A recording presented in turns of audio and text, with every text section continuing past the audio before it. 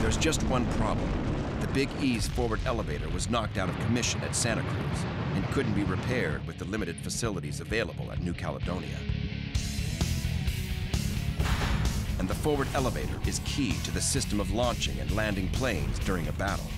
Enterprise has 3 of these hydraulic elevators, forward, midships, and aft.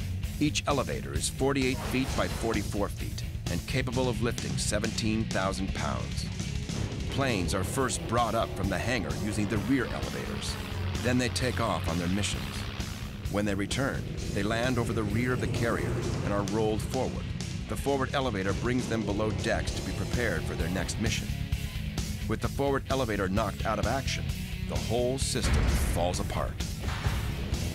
Bottom line, planes can take off from Enterprise, but there's no coming back.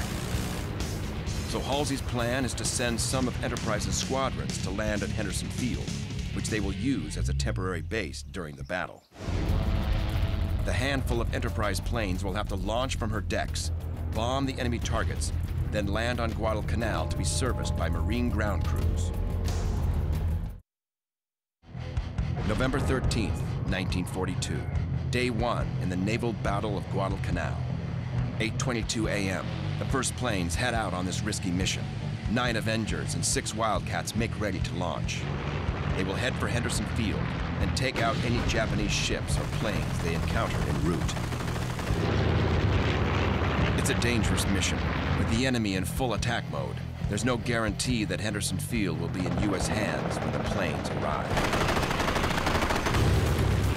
A little after 11 a.m., Enterprise's torpedo planes strike pay dirt.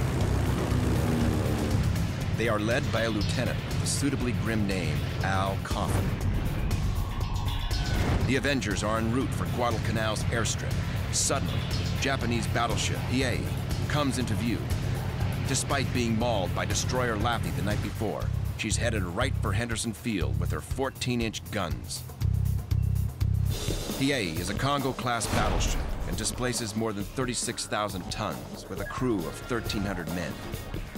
In addition to her main battery of 8 14-inch guns, she's armed with 16 6-inch flak guns, 8 5-inch rifles, and as many as 118 machine guns.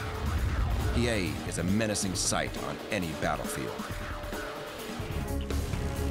Coffin's torpedo planes immediately climb 4,500 feet higher, into the clouds and out of sight. Their objective, split into 2 groups and maneuver into striking position to bury the Imperial battle wagon. Both groups will meet the warship head-on, one from the port bow, the other from starboard. Hiei will have nowhere to go. Any way she turns, she'll get a salvo of Enterprise's torpedoes. The crew of the Japanese battleship has no idea they're in the sights of Coffin's torpedoes.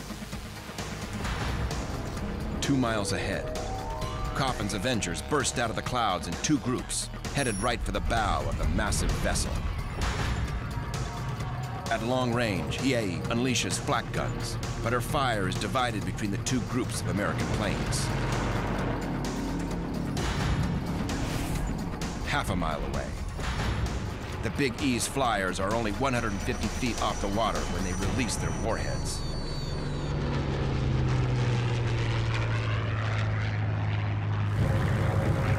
Coffin is in the lead of the 4 planes attacking the port bow, just as Hiei cuts loose with an angry broadside from her 14-inch rifles. The Avengers pull up and run like hell for Henderson Field. Seconds later, Hiei is nailed by 3 torpedoes.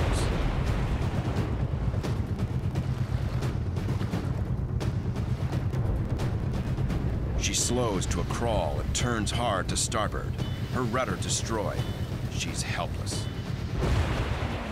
Amazingly, 3 out of the 8 American torpedoes have actually done their job. And that was quite a feat at that time because our torpedo planes were so slow.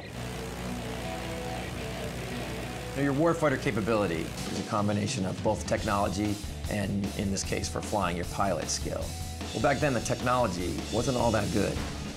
The capabilities of the pilots would have to play a much larger role than they do today.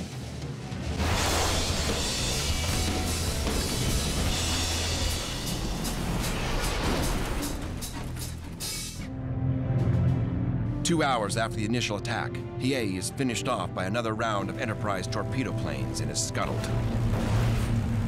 For the first time in World War II, the Big E has just claimed a Japanese battleship.